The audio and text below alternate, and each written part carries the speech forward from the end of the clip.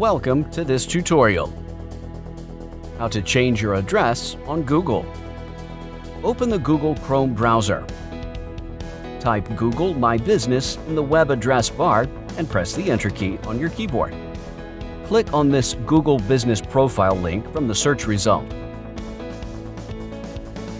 Click on the Sign In link at the top right. Type your registered email with Google My Business and click on the Next button. Enter your password and click on the Next button. If the two-step verification feature is on, then select an option to receive the verification code. Like here, I'm selecting this phone option to receive the verification code on my phone.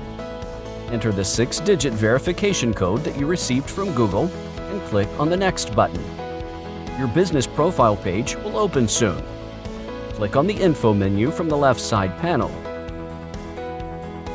On the right side, click on the pencil icon in front of your address or location icon.